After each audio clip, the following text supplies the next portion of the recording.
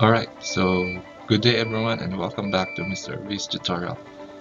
So today we're going to discuss about the basic construction activities in geometry, and we have 6 different construction that we're going to do today under or using the tool or online tool GeoGebra. Okay, so on this tutorial series we're going to do it one by one. So it means there will be 6 videos about these different topics. So just for today, we're going to do the copying of a segment construction.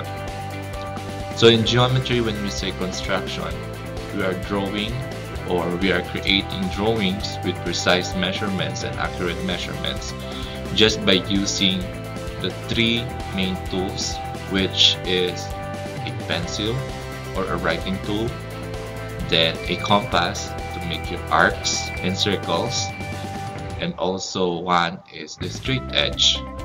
So a straight edge is anything that has a straight edge on it. So literally a tool that has a straight edge on it. So today we're going to copy a segment. Right? So as I have said, we're going to use the GeoGebra website to do this construction. So on this particular construction, we're going to use the segment and the compass tools given above to copy the segment AB onto point C. Then show that the 2 segments are equal using the distance or length tool. So in geometry, construction is one of the basic skills that you need to learn. Okay. So I have given here segment AB, whose measure is 7 units. Segment AB is right here, and using these tools up here, we're going to copy this given segment to point C.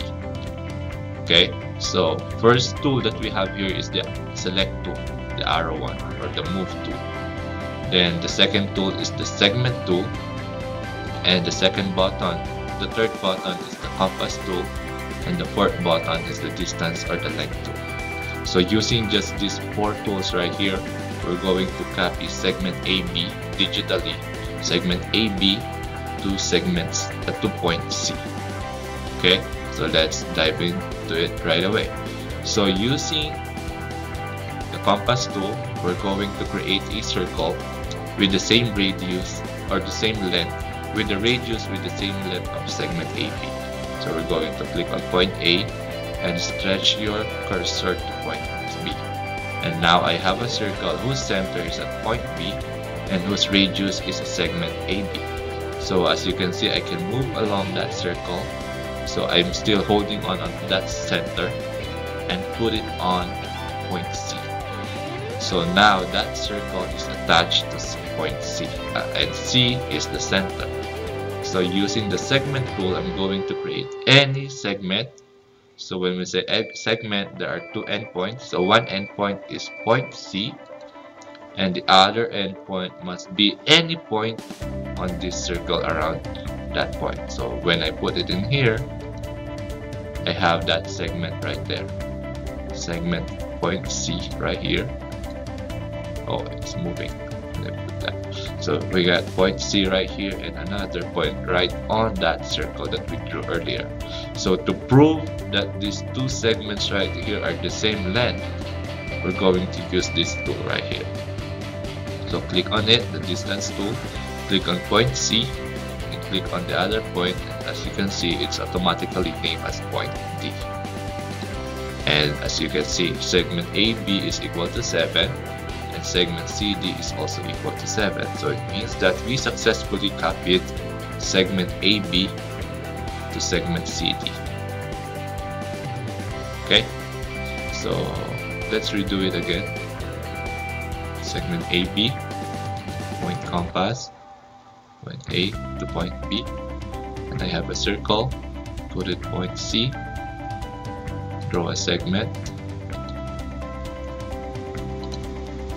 and measure the length, and just move along the segment, the measurement. Okay, so I got now points segment CD, and that's it. I hope you learned something today using GeoGebra and creating or copying a segment to a given point. See you again on next video. I'm also going to leave a link below on the description so that you can join me on this GeoGebra website and do the activities as we go along with the video. Alright, so that is our first task, which is all about copying a segment. I'll see you again on next video.